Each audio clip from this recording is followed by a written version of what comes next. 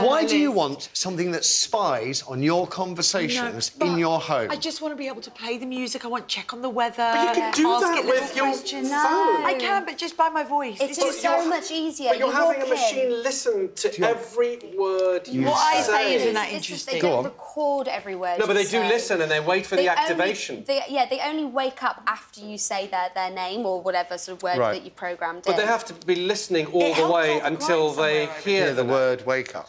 Not wake up, it'll be like Alexa or OK Google.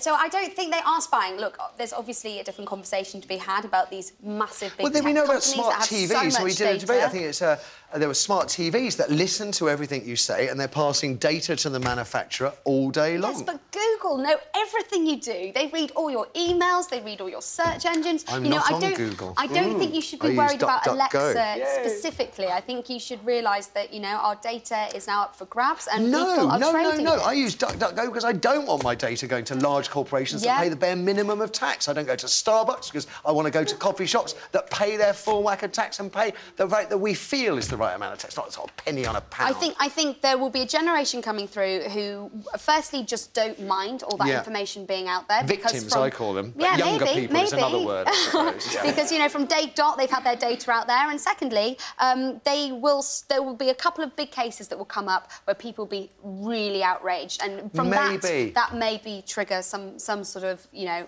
backlash against all that.